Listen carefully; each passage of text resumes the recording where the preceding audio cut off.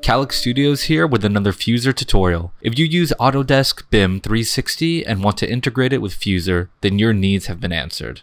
Today, I'll show you how to sync your BIM360 docs with the Fuzor desktop and mobile apps, and how to sync your files between them for your real-time on-site and in-office needs.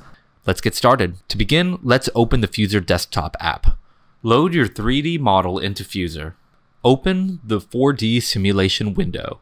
You can do this by clicking the More Options button right here, scrolling down to Construction and clicking 4D Simulation. Once you have the 4D simulation window open, navigate to Cloud Settings. Click Login.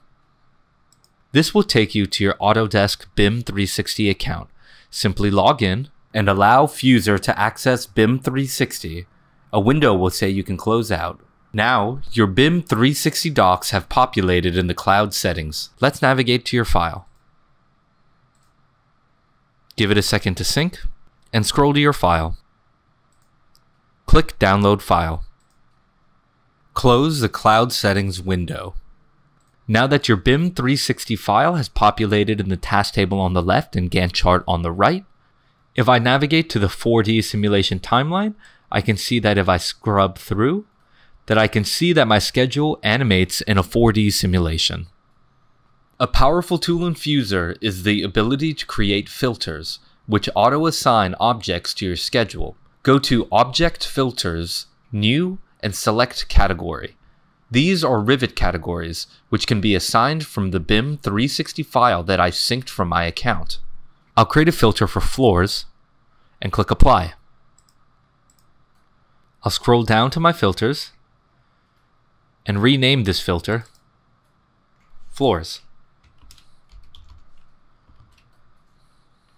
I can then go to Category Status, and then define a status for the category. I'll create a few now. When I go to the Cloud Settings, I'll close out of this window, and click Cloud Settings, and click Sync File. The file will sync with my BIM360 docs, which allows me to view any updates that I made to my project on my desktop to the Fuzor mobile app.